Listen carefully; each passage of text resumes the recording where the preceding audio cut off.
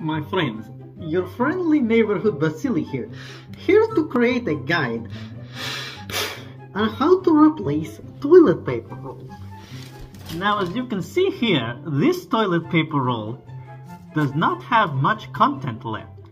Now, I see what you are saying. Vasily, I do not need a class on this, but yes, you do. So now, usually there is some place in house that will have extra toilet paper.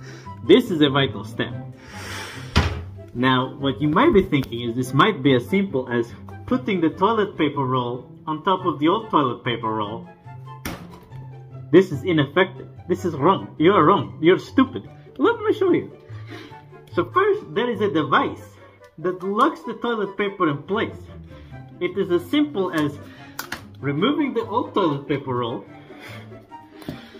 putting the new toilet paper roll on their stick, and then finally making sure the stick is attached. See? And now we have a brand new supply of toilet paper. It's insane. I do not know how you do not know, but I know.